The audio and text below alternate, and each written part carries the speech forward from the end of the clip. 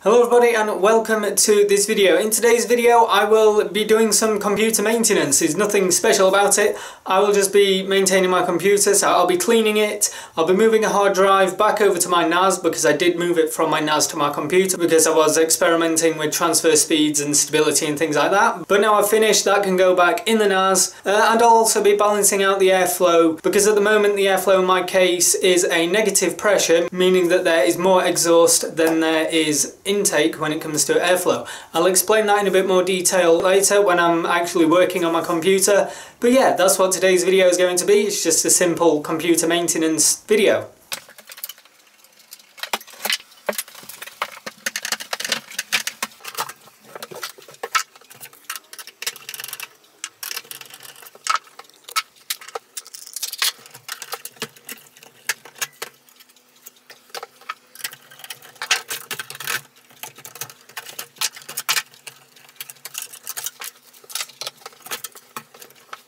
At the start of the video, when I was talking about fans and airflow, this is what I was on about. I only have one intake fan at the front, but I have two exhaust fans, those being this one at the top of the case here, and the other one on my power supply there.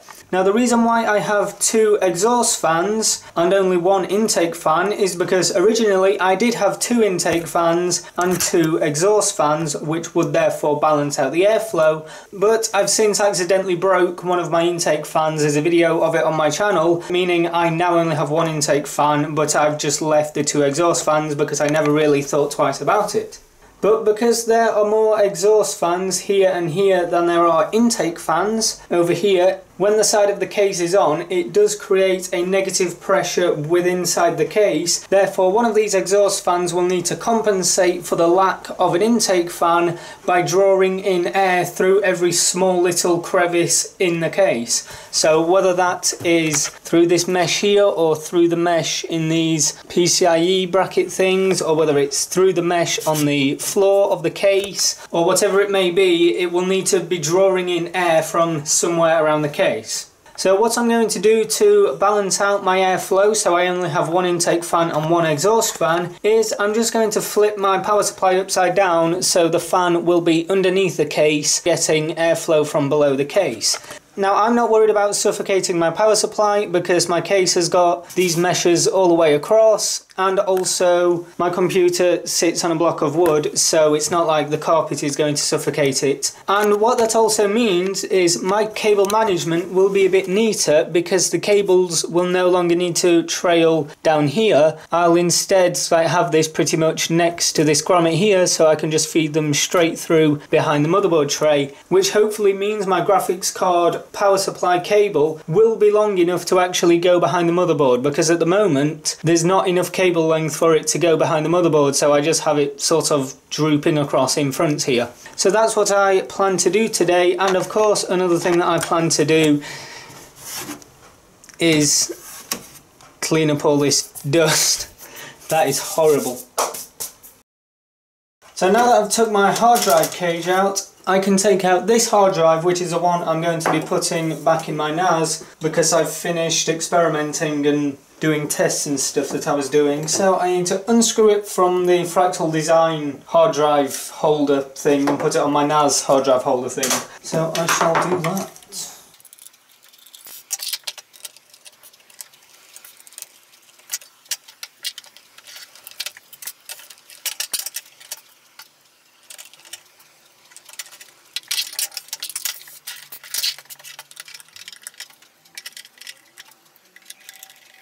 And now all I need to do is put this back in my NAS and then set it up so that I'm able to use it on a Windows computer.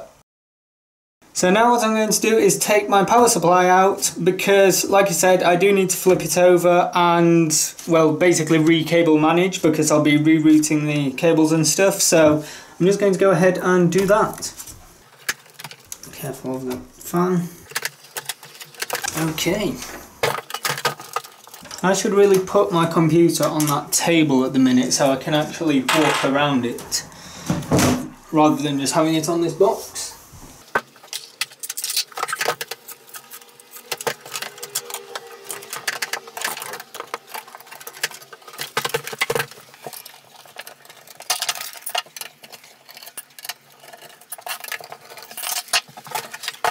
and there's my power supply removed from my system.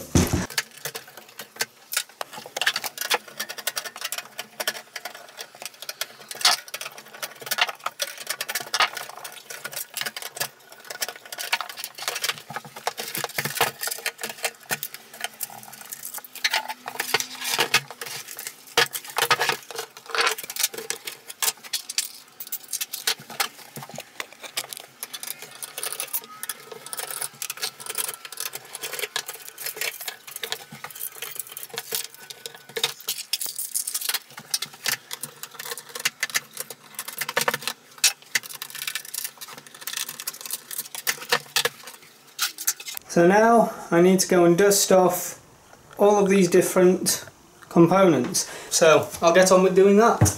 But before I get in, I will mention, don't use a hoover to clean your computer, especially around the motherboard and the PCB areas.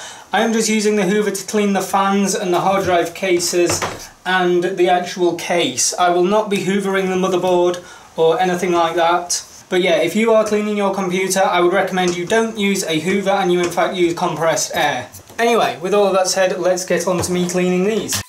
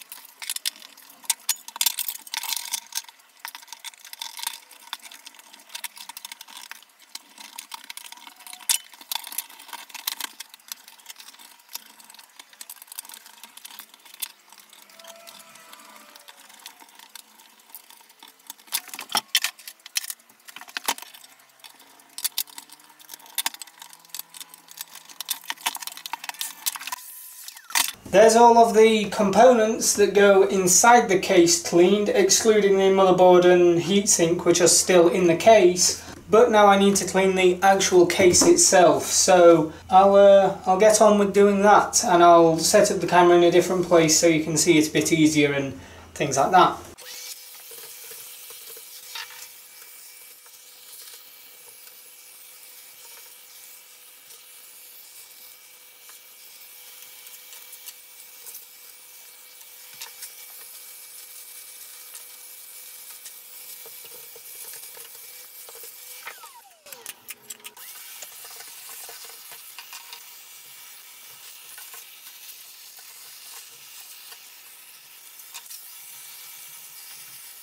I know some people are probably going to mention that I'm cleaning a computer component using a hoover with the brush attachment, but if you notice, I'm just cleaning the heatsink. I'm not cleaning the actual motherboard with the hoover.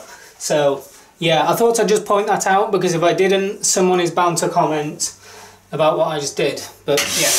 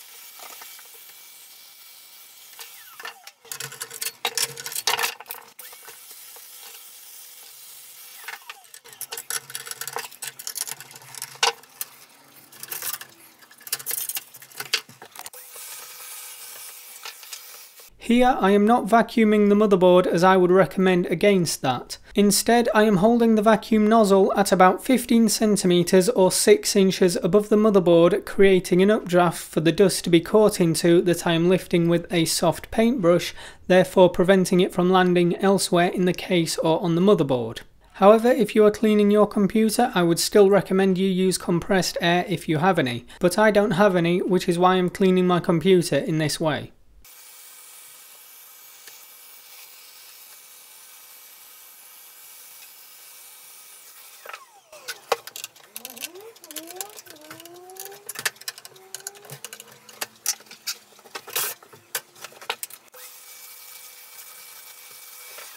There's everything all dusted off and cleaned. Now all I need to do is reassemble the computer. So the first thing I'll do is put the power supply in, because that way I can plug in my CPU power and my 24-pin motherboard power, and with those cables in place, from there I can figure out how to cable manage all of the other cables. In fact, hang on, no, the first thing I'm going to do is put the fans back in the case. I've just realised I've taken all the fans off and cleaned them all, and I have them all here, so I need to put these back on. Looks like this is the one for the fan screws, these four here for this rear fan. So those four it shall be. This fan goes up here as an outtake fan. That goes up there and the cable goes through there. I can just get one screw in. It's going to be very awkward doing it with my fingers. Right, I'm going to stop talking now and just get on with, well, putting the fans back in.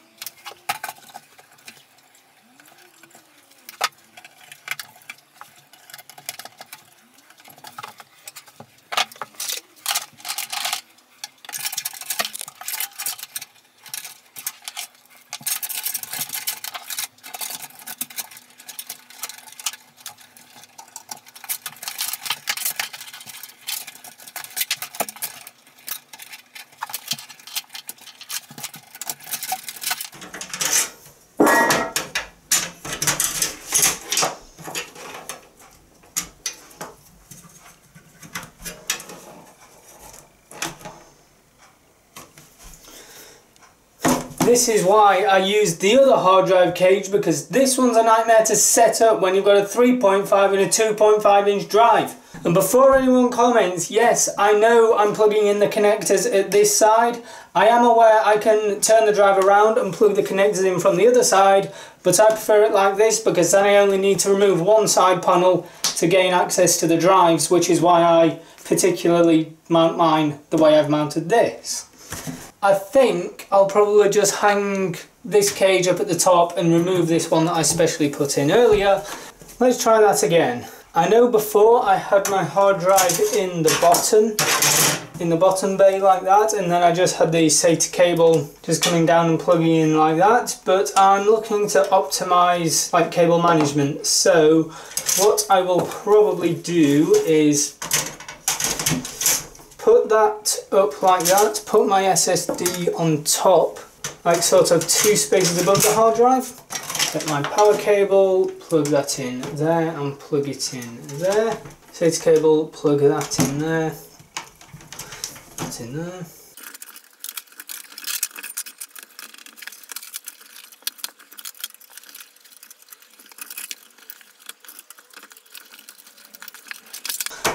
I really need to sort this out now. What's this? That's my hard drive power, which before I didn't have going behind the motherboard tray. Right.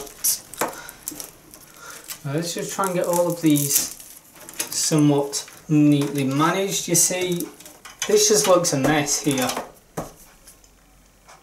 I think what I am going to do is actually turn my hard drive and SSD around on this little metal thing that they're mounted to, so that way the I/O is at the back here, so I can have it sort of neatly arranged here instead of me having access to the I/O at this side. So I'll do that. You know, when I thought about cleaning my computer this morning, I didn't realise it would take this long and be this tedious. Because in a minute, literally in a minute, I'm going to need to stop recording and go and put the camera on charge, because the battery icon's now flashing, basically saying it's going to cut out any second. But quickly, before it dies, what I'm going to do is flip my hard drive and SSD around in this like white bay thing they're attached to, put them in and try and get the cables managed regarding this storage for the hard drive and SSD, and then I'll pick up the recording again after I've done that, because this could take a while and I don't want this final video to be 40-50 minutes long of just me cleaning my computer and messing about with it and stuff. So yeah, I'll be back once I've got all of this sorted and when the camera has charged. I have now completed the cable management as best as I could. Due to there being now more cables going around the back of the motherboard tray, such as my storage power cable and my GPU power cable, it does mean there is a big bunch of cables at the back. I've tried to cable manage them as much as I can, but as you can see they are still a bit of a mess there, but I'm not going to be worried about that, so that's not a concern. As you can see, I have flipped my SSD and my hard drive round so the connectors are at the other side, therefore better allowing the cables to go behind the motherboard tray.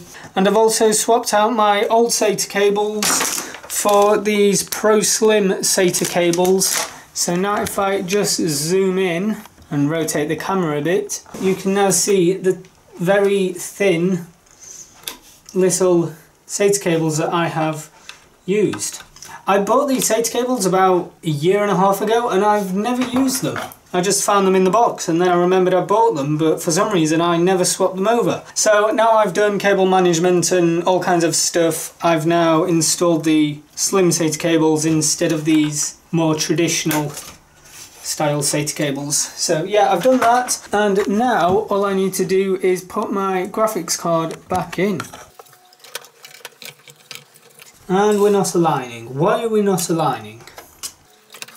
There we go. Please tell me the cable's long enough. Yes, it is. Finally, I no longer have my GPU's power cable going like from the power supply and then looping all in front of everything. It now goes behind the motherboard tray. Now I just need to screw my graphics card in.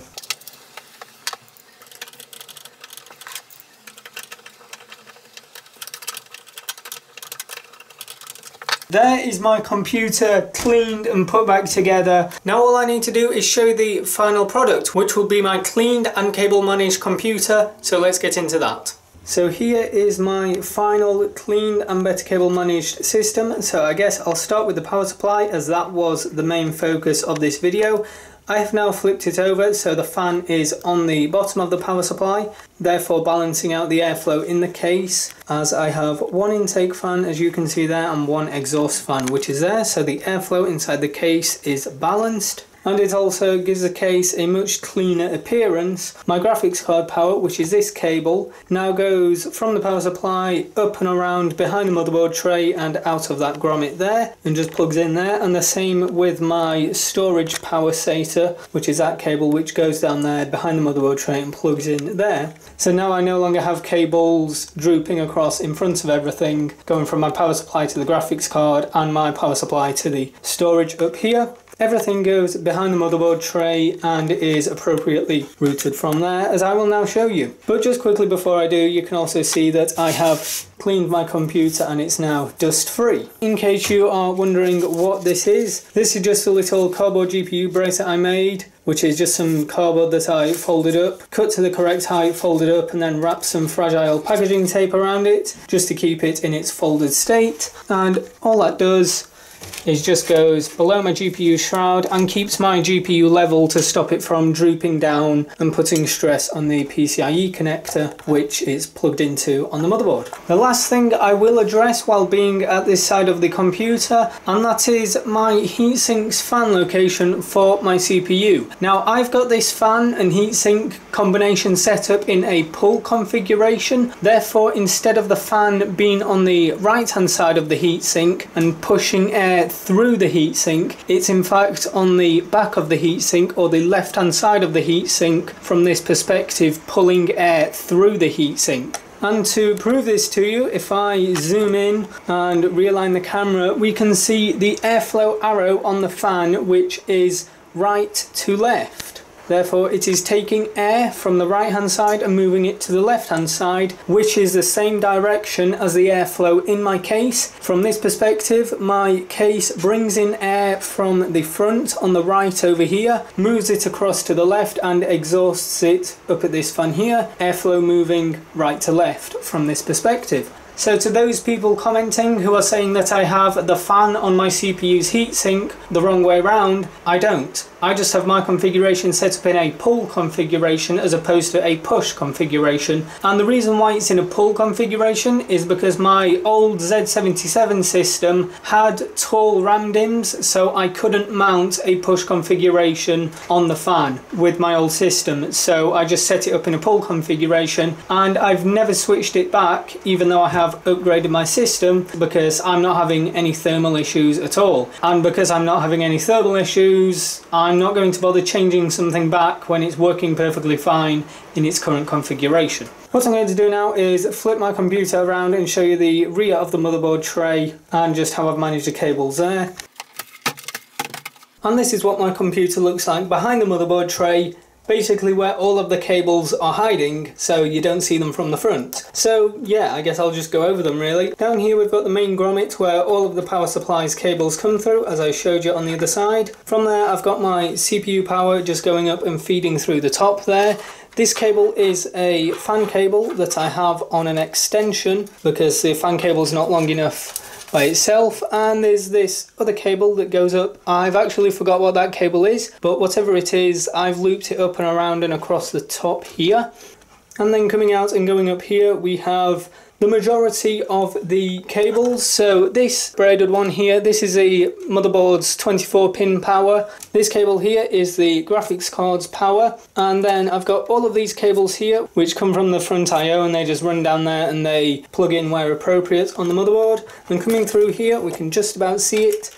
This cable through here, this one, that's my SATA power, which just runs down there and then up to my SATA drives there, my SSD, my hard drives, supplying power to those. And of course I have these like ultra thin SATA cables that I forgot I bought, but I found them and installed them. They just loop from the storage and go through that grommet you can just about see there, where the cables are going through, and just plug it into the SATA connectors on my motherboard.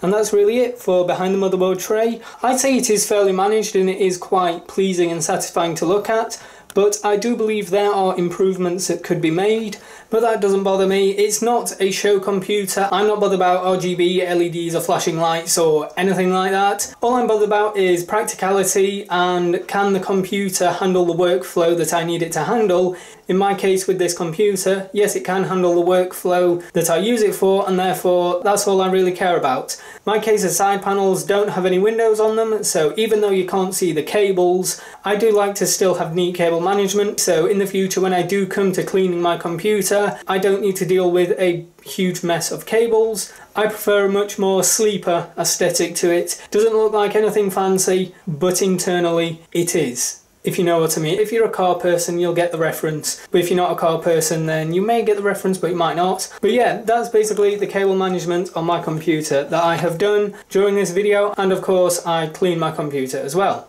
And that brings us to the end of this video in which I clean and better cable manage my computer. Consider sticking around for part 2 in which I clean my NAS. I would have done it in this video, but I didn't want this video to really be any longer than what it already is. So I've decided I'm going to be creating a part 2 in which I focus on just cleaning my NAS. But as for this video, part 1, if you have enjoyed this video, give it a like. If you haven't, then give it a dislike. Consider subscribing to see future uploads. And as always, thank you for watching.